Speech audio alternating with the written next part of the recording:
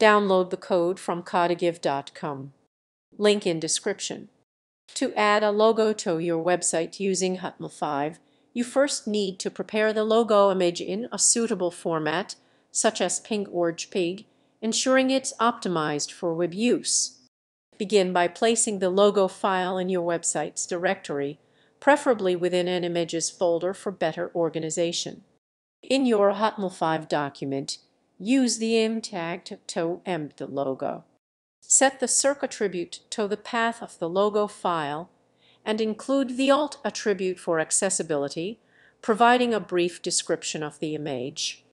To enhance the logo's presentation, consider using for styling, such as adjusting the size, adding margins, or positioning it within a header or navigation bar.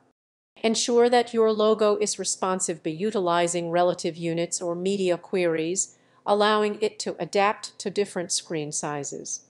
Finally, test the logo across various devices to ensure it displays correctly and maintains visual appeal.